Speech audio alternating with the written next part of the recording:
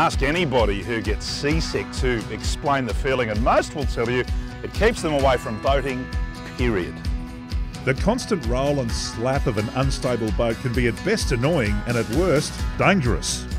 Over the years, a myriad of stabilisation systems have been developed, and while some worked, most didn't. Until now. We're about to take a look at the Seakeeper.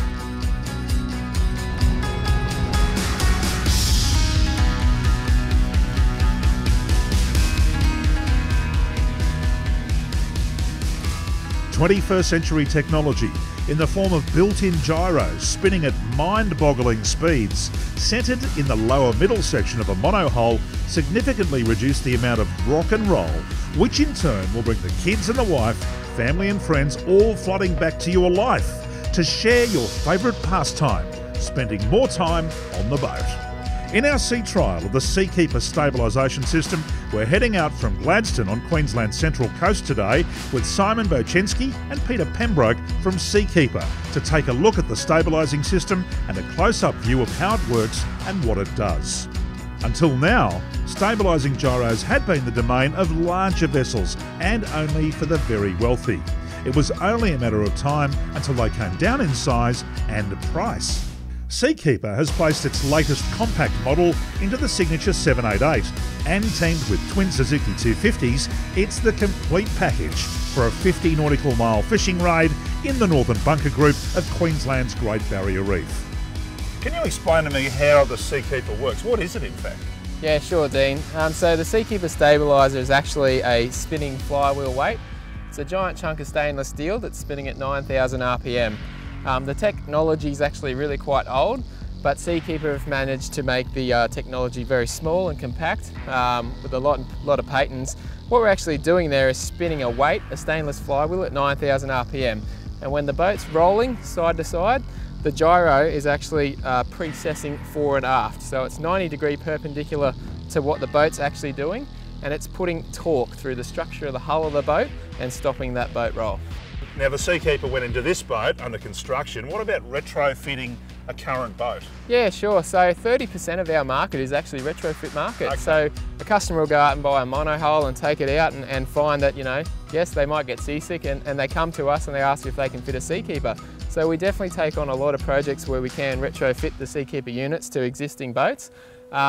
On this particular example, we can actually just glue the gyro to the deck, so it's quite a simple installation. And on other installations, we look at putting the gyro into the structure of the hull underneath the boat. Also on board today is Club Marine magazine's editor Chris Beattie, here for, research purposes? This research work looks like fun to me. After a few hours on board, Chris is convinced the Seakeeper is an amazing bit of kit. This is the first installation in Australia in a trailer boat, and what an amazing piece of technology it is. Not to be outdone, the Seakeeper boys are no slouches on the end of a rod either. A nice bag of Redthroat Emperor and Tuskies from a remarkably stable fishing platform thanks to the Seakeeper. There are a couple of videos floating around on the internet from the Sydney Boat Show showing the Seakeeper's amazing capabilities. It's easy to see that the gyro has an incredible effect on the boat's inertia and stability. So something travelling at 9,000 revolutions, it sounds like, is it expensive to run? How does it operate? It's actually DC powered, believe it or not, so 12 volt DC. Wow. You run it on your house power, so with your screens and all your other gear. And on this particular boat, we can get 6 hours of stabilisation on the batteries alone. Well, I like the notion of keeping everybody in the family happy on board. And, that's right. Seasickness is you know, it's the blight of boating, fishing, unfortunately, and fishing. Yep. And it does affect a lot of people, but by the sound of things, this thing works brilliant. Yeah, that's right. I mean, even the seasoned fisherman now goes out, the boat just doesn't beat you up as much anymore. It's a lot more comfortable ride, you know, and you know you're going to get home safe when it's really rough. Now, before we end this tale, I must show you where we stopped for lunch.